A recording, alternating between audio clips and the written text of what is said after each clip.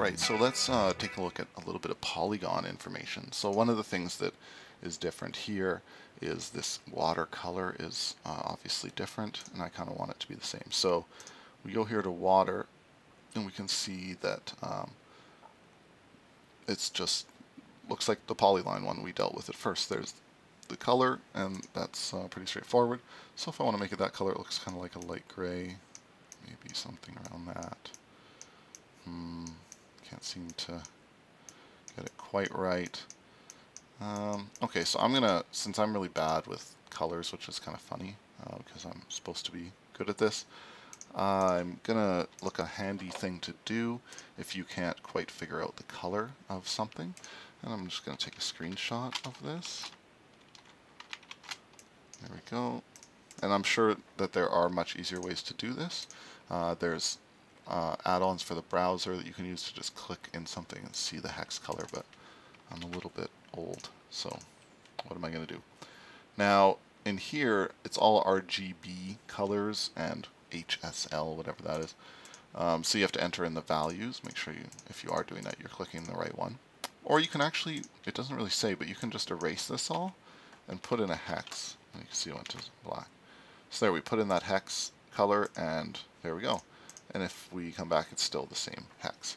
Now there's kind of a weird effect going on here with like this little pixelated line along the shoreline that's not here.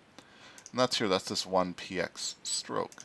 Or it may not be quite that, it might be this water shadow. But let's turn off this px stroke by just making it be the same color. So it looks like it is the same color. So let's head to water shadow and try turning that off and on. Oh, that seems to have done it right there. So we'll just turn it off. And there we go. So that was just another line. So in terms of the polygon, so this is basically a giant polygon around, multi-polygon around the world that is the water. We can add opacity like other things. There's also pattern, and this is slightly different than, for instance, the icons. The patterns will replicate across the whole polygon. So something like this is horrible and doesn't really make much sense to do. But sometimes you want to add a little bit of texture. So for instance, we can look up SVG textures, free, and there are some nice ones. Hero Patterns has some good ones, but you may have to customize your own. So say I just want to have a little bit of texture. This doesn't, but this is important to show you. I'm going to go to Hero Patterns, click on Texture, download the unstyled one. Okay. So I have a little SVG, it's quite little, and we head over to Mapbox and we want to add one. So we go here in the icons, manage icons, upload SVG image. We try uploading that. Alright, are we successful? We're successful. Okay, so now we have to go find it. So somewhere in our list is going to be the one we just added. Sometimes the sizing is a little tricky, so you might not actually find it. Oh, there's some dots. That's not it. But it'll probably be the one that kind of stands out for looking wrong. So this one is it. It looks a little weird. It's just two big dots. So, okay, we add it, and it looks pretty bad, actually. So maybe we'd have to make a custom SVG. Or we can play with it a little. We can adjust the opacity. Maybe I'm going to make it 0.5. Okay, maybe I can make it less. 0.1. Maybe I could even... Okay. Maybe that's not quite right. Maybe I want to have just this layer be the texture, and I want another polygon to be underneath it. So what I can do here is click on the water and then duplicate the layer. Okay, so I have a water copy and the water, and they're both textures. So I'm going to make the one that's on the bottom not be a texture anymore. So let's get rid of that, and we see the color opens up again, and there it's back.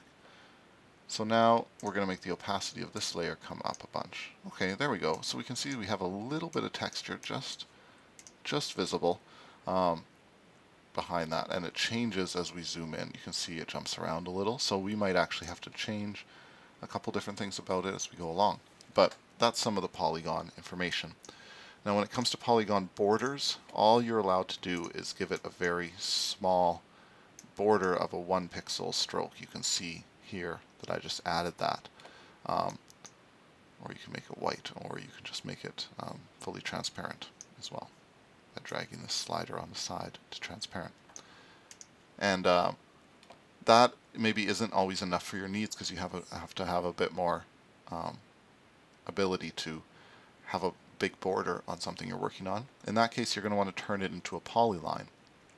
And that involves changing the type of data, which we're going to be going over again in the next section. But just briefly, just so you know how to do that, you would go up here to select data, and then you can see actually the water data all showing here.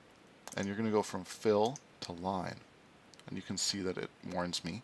And you would change that, and then you would have a line. And again, I just wanted to introduce you very briefly to this little different interface, because now we're going to move into working with data, understanding what's going on when we enter data in here and split it up, and then we're going to go find our own data. So we'll see you in the next section.